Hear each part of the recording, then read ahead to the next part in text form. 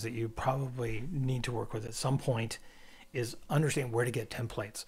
All right, so there's a whole section on how to work with templates, and it's really kind of cool, and I'm glad we've got it. But there are different ways of doing things, and one of the things that you could do to get some really solid templates is to use something like CloudFormation. Now, there's some good things about it, and there's some bad things about it, right? So if you go into stacks, you can see ones that are already pretty much so complete. So I have one here that is delete failed, right? So failed to delete the SAM CLI source bucket. So that means that happened back in S3 for that. But the cool part is if you go in here and you kind of take a look at that template, you can actually go ahead and turn it around. Always remember to view the process template. Now you have a template that you can actually haul off. Now the bad part is that it doesn't export the template.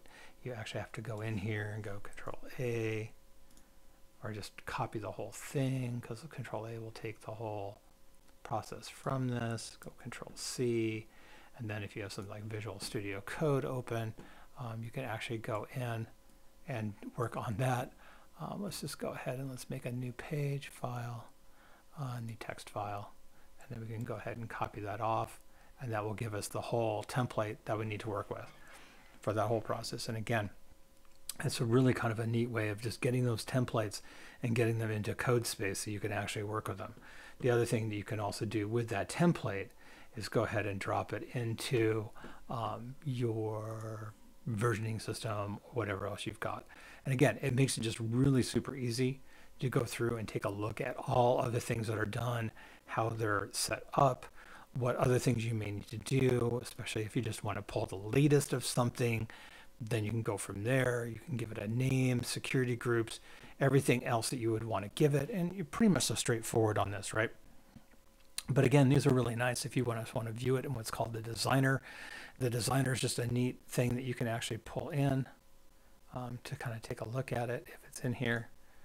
If you can even find it, it's kind of a mess to kind of dig around with this on it. So you kind of have to hit the home button, right?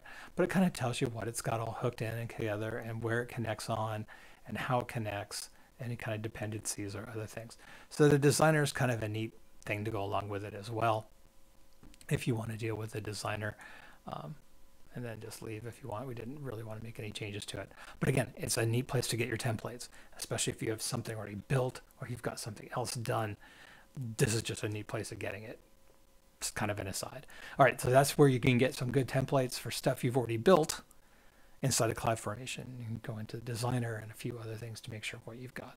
All right, that's it for this lecture. I'll see you in the next one.